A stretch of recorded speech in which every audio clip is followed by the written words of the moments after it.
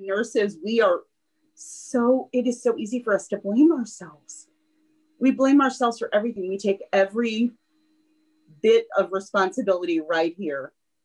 And it's so hard for these nurses because they are terrified they're going to make a mistake and infect someone. I have a dream that one day this nation will rise up, live out the true meaning of its creed. This is why the issue is so big. This is why this is so much bigger than politics or even who's president. We exist as During this time when there's so much focus on our physical health, it's important not to isolation can make one feel even more depressed, anxious, and confused.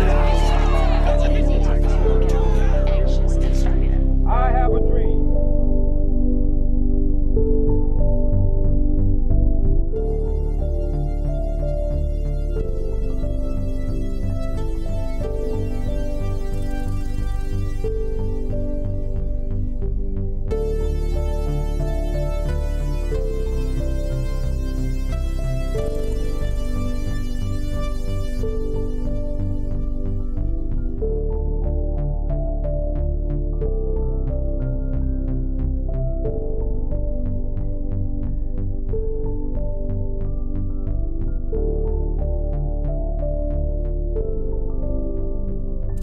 What made you want to become a nurse and go into the healthcare field?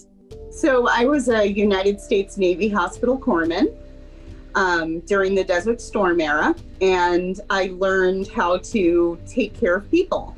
And of course, the people I was taking care of were active duty military, retirees, vets. And I realized that I personally never came in contact with this community. And my father-in-law was a vet, Vietnam, 1st Cavalry, Bronze Star, Purple Heart. He asked me before he died of cancer related to Agent Orange, of course, to please go work for the VA because they needed more good nurses. So that's how I wound up where I am. It has taught me that nurses are used to being abused.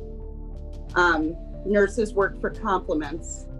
And I fully and truly believe that nurses have like battered wife syndrome, male or female nurses with hospitals, because hospitals make threats and nurses, especially in hospitals, aren't like unionized or whatever and have no voice.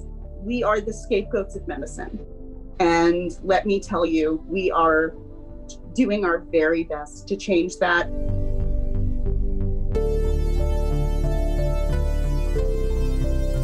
It's so difficult. And we have people who are actually, they're mitigators. They're watching people don and doff PPE in our COVID units so we can make sure that we don't make a big mistake that causes an outbreak. I mean, we're actually having a nurse stand there and watch you get in and out of your PPE. It is a very stressful job for those folks. And because they feel like they are the gatekeeper between the pandemic and the rest of the hospital. You're wearing a mask for a week. You're wearing a mask till it's soiled and worn out. And we don't in this country have enough PPE to provide the PPE level that we are used to. And it is scary.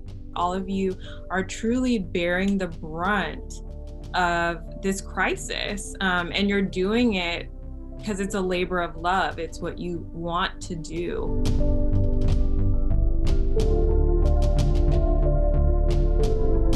I really want to know more about Show Me Your Stethoscope, because as a nurse, this is something that you started and it's something that has spread like wildfire across the country. It was an accident. Tell us what inspired you to start that. And I created a group called Show Me Your Stethoscope. And all of a sudden, I thought like 20 people from the ER were going to post a picture with their stethoscope. And then by like the next morning, it was 30,000 people.